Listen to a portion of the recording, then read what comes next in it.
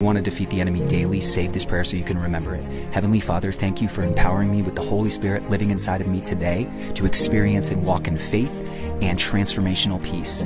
I receive your transformational peace over my life right now, and although the enemy might come and attack me in one direction, he flees from me in 7. I rebuke any attacks of anxiety, despair, oppression, depression right now in the mighty name of Jesus. Amen. God bless you. Follow for more prayers.